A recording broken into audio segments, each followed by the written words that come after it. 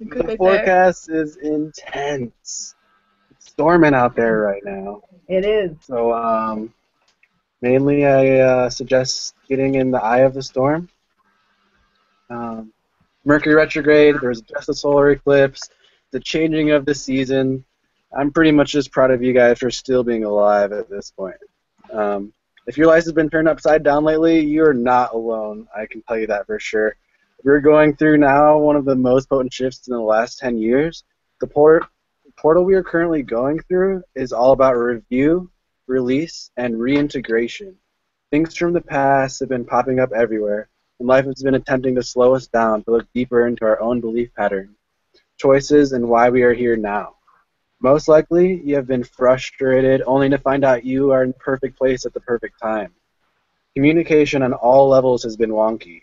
It's just starting to level out with Mercury turning direct on the 24th, but it's still a slow chug to say the least after that. One tip is to remain still, find solitude, deal with your stuff by accepting all you feel, even the super ugly feelings which you might want to hide from, because through acceptance comes transcendence. And I know I really love to dance. Hell yeah. So the best thing we can do right now is stay in the eye of that storm. Know really with your heart that all is happening for your greatest good, and huge portals are opening to allow your dreams to manifest in an even more direct way. We're leaving behind the past to find the new earth right here and right now. And what we can do is step away from all the madness.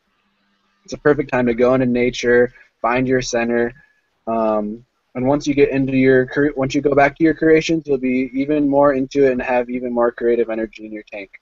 A friend of mine said, "Always trust your soul awareness, and you'll never be let down." Excellent. So just stay in your heart, keep breathing, know that if you're feeling really crazy, it's going to pass, and just accept that the universe is trying to slow you down right now. And that's pretty much all I got for the space forecast there. Sweet. Thank